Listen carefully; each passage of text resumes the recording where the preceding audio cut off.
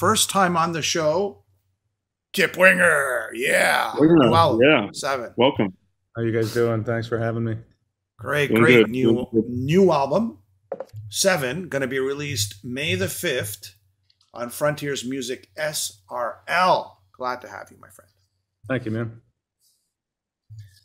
And Cool. good night. Well, and that's it. Thank you. Goodbye. Thank you.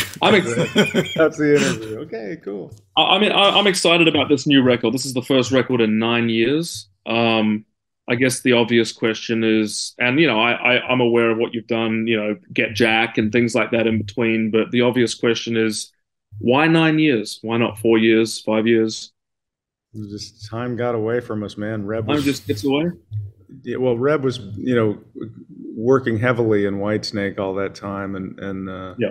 as you know, I've got a lot of other projects going, classical music and the Get Jack, and quite a few solo shows. Actually, I wrote a lot of solo music that has yet to be released, but super busy, and time just got away from us. We actually started this album in 2019. But then COVID hit and, kind of wiped everybody out. So it might have been out a little earlier, but basically because we were both too busy to get it together. Right.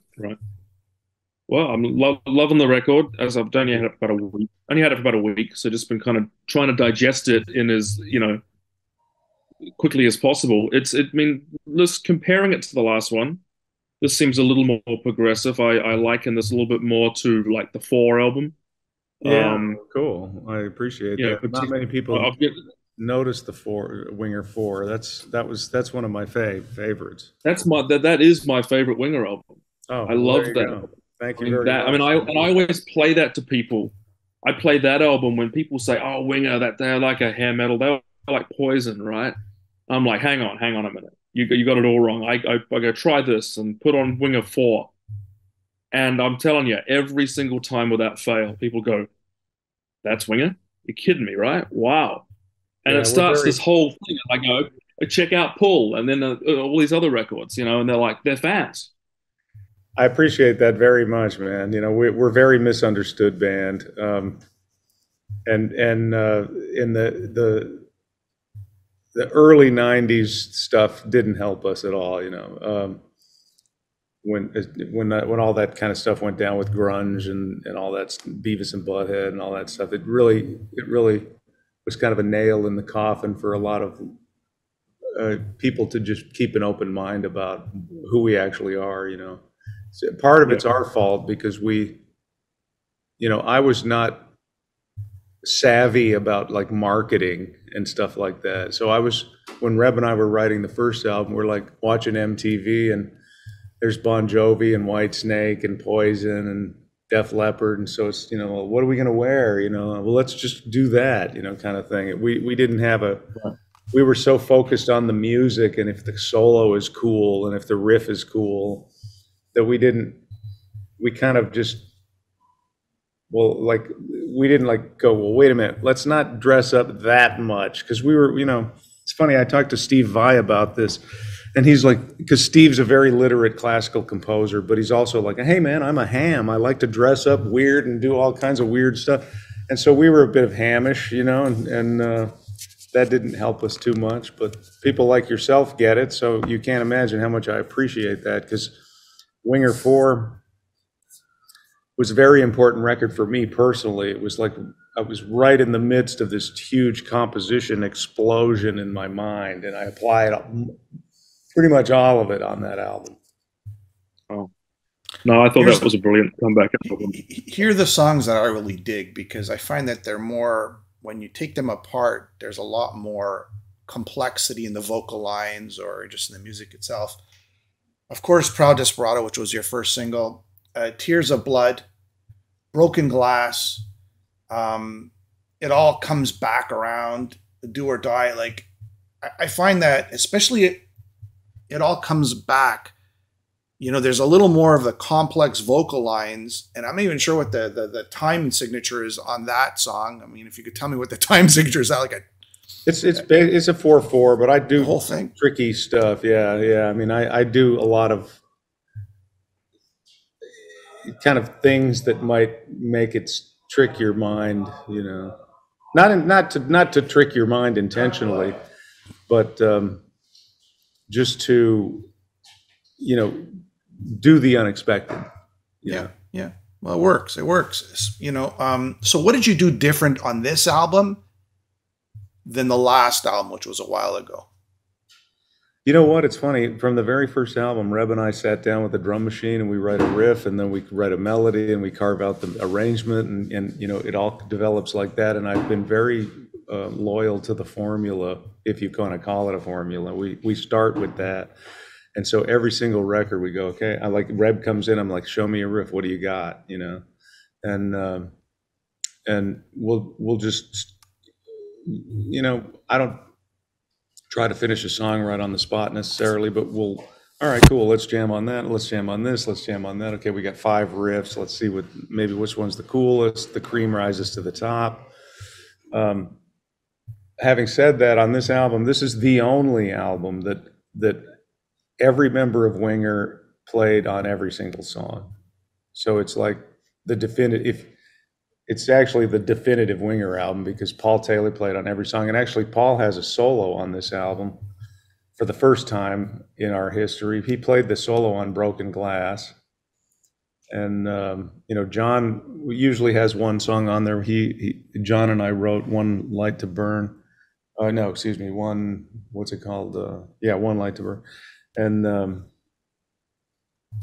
so, to answer your question directly, I mean, the main difference is that it's all original guys are playing on every song. So it's really the ingredients of our whole history on every track on the album.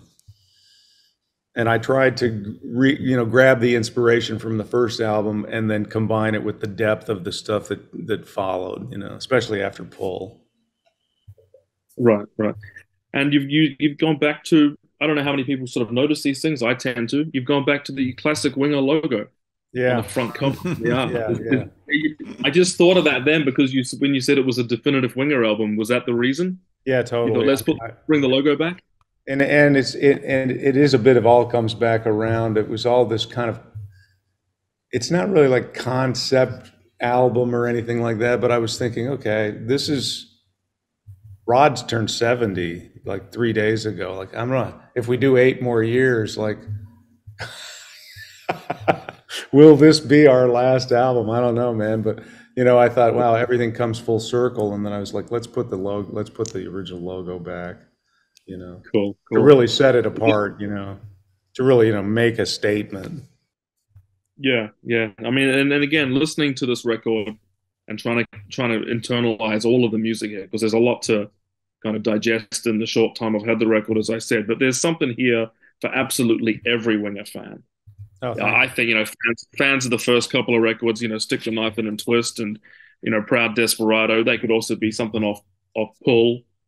But there's really all elements of Winger encompassed in this. So when you said right then that this was the definitive Winger album, I tend to agree.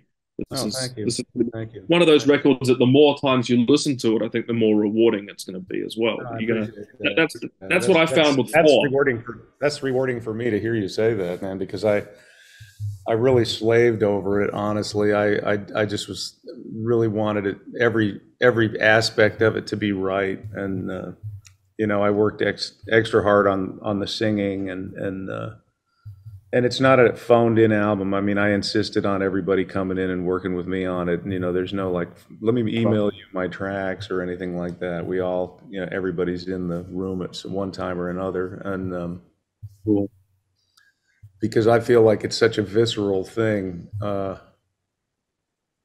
You feed off each other, especially in a band like this, because you know, to do a band that's been around 35 years, especially with original members, it's a very narrow hole to get through, where you have to go, okay, everybody that knows us is going to be expecting a certain sound, because that's the sound of the band, you know. I hate the word brand, you know, but if you want to use the word brand, but I don't like that word when it comes to art, because I'm first and foremost an artist. I mean, you know, all this other stuff that I do, so I'm not really big on repeating myself, but having said that, it's very narrow hole that you can go through where you have to sound like the band, but you have to sound like you're pushing forward, and you got to give it something new, but it's got to sound a little bit like the old stuff. And because people want, you'll see some comments in the threads of videos and stuff where it's like, man, I really want the old stuff, the first two albums, and other people will say something different. So you're kind of trying, I'm not writing for the people, but I'm trying to say, with this band, who are we? What have we done? Where have we been, and where are we going? That's kind of how the equation that I try to put in there. So I appreciate you saying that. Yeah. You know what always perplexed me was the whole Beavis and Butthead that you spoke about just quickly at the beginning. I'll never understand it, because when you guys first came out, all my musician friends were always sort of like, they always found you guys interesting, and you're always sort of like, you're a musicians kind of band back then. Yeah. If I could put that in the right context. Yeah. And then the whole, and Steve Grimmett, who's been on the show many times and sadly passed away, Beavis and Butthead actually helped him, right? The ridicule actually propelled them into the masses in a sense, right? Whereas Beavis and Butthead sort of like, I'm not sure why it kind of reversed the situation for you, or maybe it just was the timing that it seemed like it did that. Can you speak to that? Well, for example, we'll take White Zombie. Yeah. Beavis and Butthead were like, oh, White Zombie's cool. And then White Zombie went triple platinum. Just like overnight, it was the biggest show in MTV history. So a lot of people benefited from Beavis and Butthead, but we were like on the shirt of the geeky guy who represented everything that sucked. So then that was me, by the way. That was me too. I was that guy. So I could relate to that guy. You know what I mean? I was the guy with the wing. I was the guy with the Winger shirt and the Winger LP. So I was like, I didn't get it. I didn't get it. That's what I'm trying to get at. Yeah, but go ahead. It is strange, and there's a lot of other bands that might have been better suited for that role. I don't actually know. I did speak to Mike Judge through email at one point, and he was just kind of like it just happened to stick. But I would. Well, there's two parts to this question. One is, how did that happen, and how did it affect us? I think it hurt a lot of the bands like us, and there's you have to also add in the aspect of Metallica throwing darts at my poster, so that came first, and I think they inadvertently chose us because of that, but. Mike Judge said it was just luck of the draw, bad timing, and so it's strange. As far as the 80s goes, though, I don't think that the 80s would have survived much longer anyway, because I think that, the high schoolers liked Elvis, and the junior high little brothers were like, we want our own music. Here come the Beatles, and then they're in college, and their younger siblings are like, we want our own band, and here comes Led Zeppelin, and then the Bee Gees, and then punk, and it just kind of goes cyclical, and 80s music was, had run its course kind of, we came a little too late, I think. But having said that, I think, I don't know, we fall in the cracks of this kind of band full of muso guys that kind of got lumped into that. We certainly didn't dress up as much as Poison or somebody like that. But look, it is what it is. It kind of, what happened for me, it all went so wrong. That I tell this story a lot. A lot of people who know my story know this. I moved out to New Mexico. We lost our record deal, our publishing, everything was gone. And then my first wife passed away in a car wreck, and I was like totally like in oblivion. And that's when I decided to write, to start studying classical music for real, because I'd always wanted to write orchestral music and never felt like it was within my reach. And I thought, you know what, fuck it, I'm just going to go for it, And I had the time because I couldn't get arrested. There was no gigs to be had, for years. So the only gig that I did during that time on my first solo record was Borders Bookstore at 4 p.m. in the afternoon playing to 10 people. After a year before that, playing to, headlining 75, 8,000, 10,000 people. How does the record company drop a band? Like, I hear a lot of different stories. Sometimes it's just by management, other times it's a phone call. I mean, they always weave it into the deal, like, hey, if we don't want you anymore, bing, you're gone. You can't go, no, wait a minute, you have to put our record out. They just say, let's cut our losses on this. And how was the original record deal that you signed? Did you have an advantage? Was there leverage?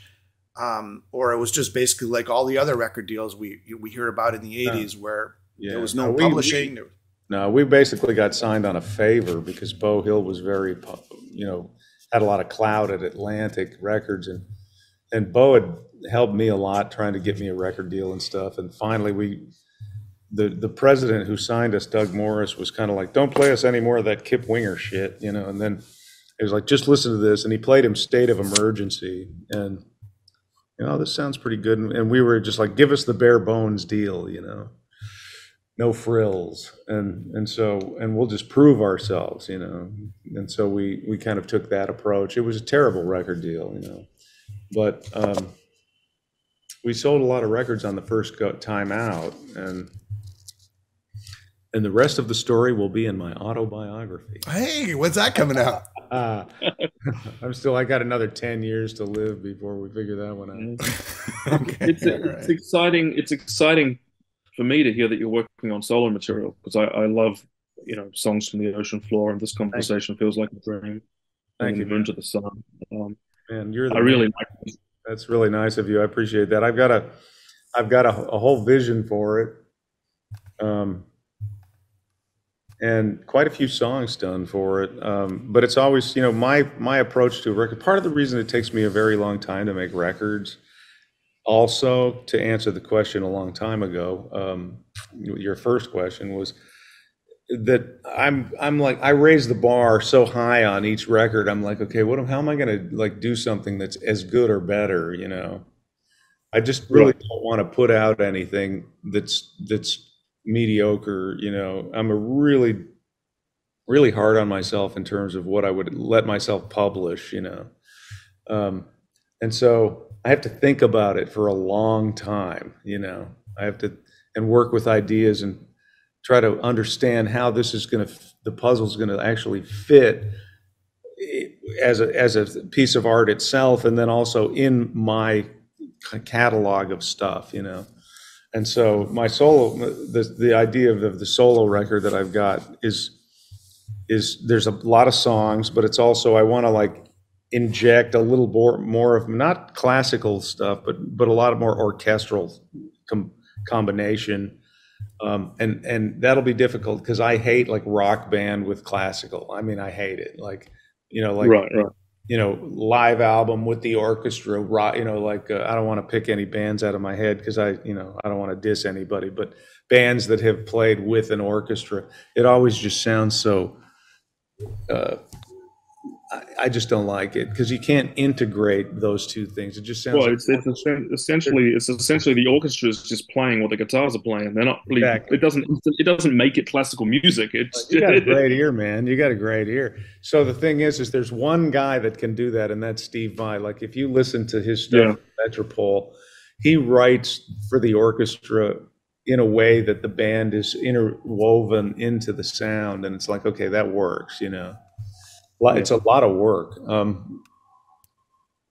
But I have as if you know my solo stuff, there's a very particular frequency that I work with in that realm, and so the music that I'm collecting for that all works with that. It's nothing that would go on a Winger album.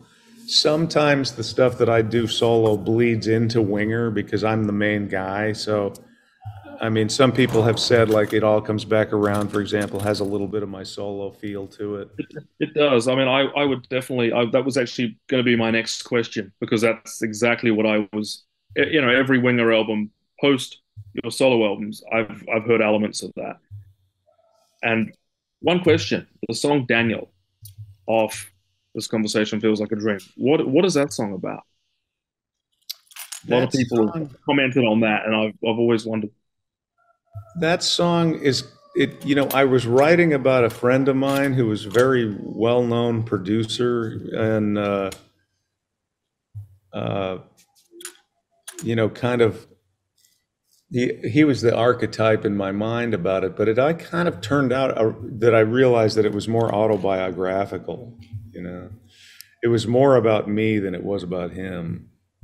Where it was just kind of like I went back into the hills of New Mexico and when when I lived in Santa Fe, it was the only time I've ever lived anywhere where I didn't miss anything, you know, and um, it was kind of it turned out quite like I said, kind of autobiographical about how you're chasing this thing and finally you just kind of check out altogether, you know. Cool. I'd like to know, in regards to your classical music that you were talking about, how does one make money in that world? I mean, we understand the rock music has changed and it's not that easy to make money in, in hard rock, heavy metal, but in classical music, just quickly, I mean, how does somebody even make money? Is it just you're selling your pieces? Is your Well, musical? you get commissions. There's a fee for getting a commission, and then when they perform your music, there's a BM. I'm with BMI. BMI, ASCAP, CSEC. That one of these institutions will collect for the performance fee, and then interestingly, with symphonic orchestras, they pay you to rent your score. So there's a score rental fee, and I've been very lucky. I've gotten quite a few commissions, and it's really rare for a person like myself. I thought going into it, it was going to be, look, listen, I thought it was out of my reach. I mean, I just did it for the love of it. But those are the ways that you do that. So if you take a big composer of today who's a living composer, like my composition teacher, Michael Keurig or Richard Danielpour, their pieces, especially Richard, he gets a lot of pieces played. So if even though it's not so much money, if it's a lot of performances, it starts to add up. A guy like John Adams, he's got performances probably every day of every season with multiple orchestras. So you can. It's not huge money. I would make a couple $100,000 a year, maybe more. I don't know, but it's not rock star money. I was lucky to make enough money to not have to worry so much about money. I'm not rich by any stretch of the imagination, but to be very clear, money fucks up art, and I even feel that taking a commission is too cumbersome for me to even write music, because it's got like, okay, they're paying me to write this piece. It's like, oh my God. You can send the check over here though. I'm Okay, yeah. It's all right. Just send it to me. I'm getting used to that. I know exactly what you're saying. I know what you know what I'm saying? Like in my mind, money fucks up art, period. But sometimes it creates art as well, right? The arguments, the dynamics, the hunger. I need money, so I got to do this. Sometimes, Absolutely. I'm just saying, if artists that become really successful and then like, well, I'm not going to do it if you don't pay me a certain amount of money. Agreed. Or even albums like rock bands, like, why should we make an album? No one buys them. What's the point?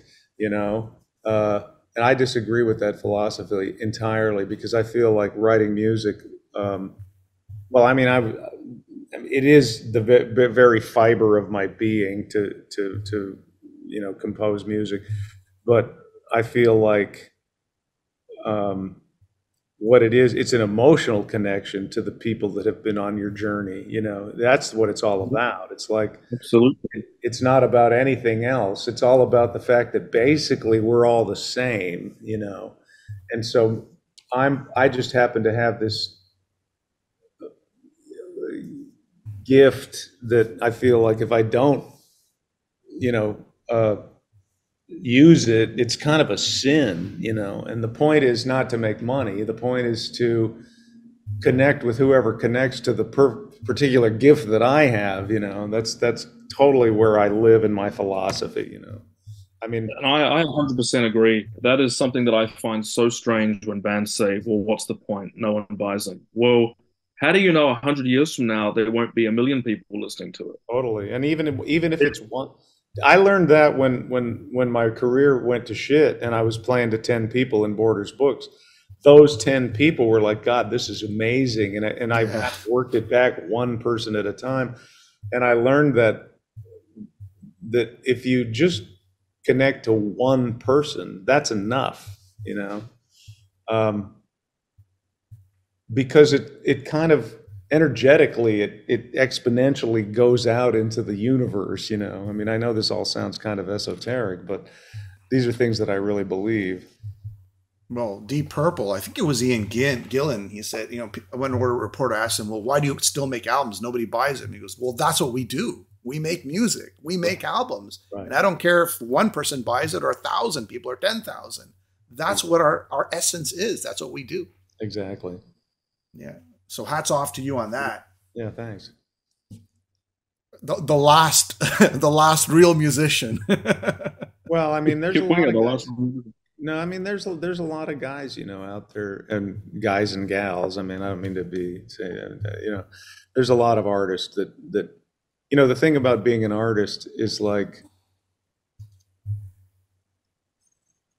you can't not do it, you know? Yeah, and right. I always say that to people, man. I'm like, if you can do something else and just do it, because the only reason to do art is if you can't not do it, you know. It's one of those things where, I mean, it even affects my, like, my psyche and my mood. Like, I'm not great to be around unless I've worked on something that's you know, working out a section of, like, I'm writing a violin concerto right now, and I'm like really stuck on something. And if I work for a day and like make a breakthrough, I'll be in a great mood. You know, it's all very cathartic, and that's just the journey of an artist. I mean, I'm no different than, you know, probably a billion people out there that do art on any level, painting, sculpting, anything, and you know, I'm no different than any of them. Do you have any regrets that you said I woulda, coulda, shoulda, but I mean, you didn't? You know, I wish I would have done it this way, either in the music, hard rock, or classical. You know, your sort of your timeline. I don't. I feel like I would have liked to have remixed the second album. That's the only thing. But actually, when I listen to it, it's pretty good. There's some stuff that I would change, you know. And I have the masters. I would like to go back and remix them just for people to hear, without like the 80s snare samples and stuff, just the raw tracks of the band, you know. I think it'd be very interesting for people to hear that. But I really don't have any regrets. I do have a kind of a melancholic sadness about the fact that the band got the shit kicked out of them, and what could have been with this band, you know, because we were really on the verge of being bona fide headliners, and we with production and all that stuff. I mean, what could have been, I do have some remorse about that, but that was not in my control. That wasn't a decision that I made. Yeah, you can never control these things. You never know what's going to happen in life. And it could go both ways. Like, you didn't know the first album was going to take off just as much as you didn't know, you know, totally, later on things wouldn't work out, right? Totally. Thank you, Kip, for being on the show. Love to do this again in the near future. And everybody out there, May the 5th, 7, Winger's new album on Frontiers Music. Thank you, guys. Appreciate it very much. Thank you very much, Kip. You take care.